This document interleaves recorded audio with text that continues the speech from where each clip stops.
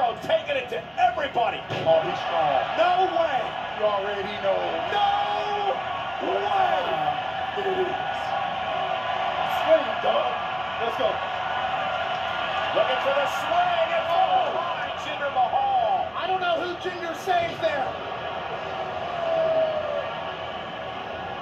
Saving the matchup for his team. Oh, Mansoor with a step up in Zaguri. And show move. That's what he finds him though. Shanky. Oh, and Eric driving Shanky into the corner. That look familiar.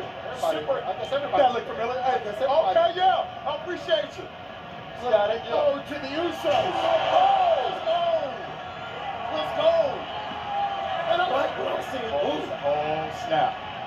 Oh, snap. No, he didn't get swung just moments ago. Now he's looking to take to the... Armor runs into Los Lothaриos with a double drop kick.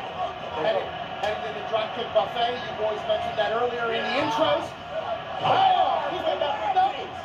Angel. He's a lightweight now. And look at this. Bang! Right into the Viking experience. Covered out by Ivar. Viking rolling in. We got the Usos. We got new contenders, boy.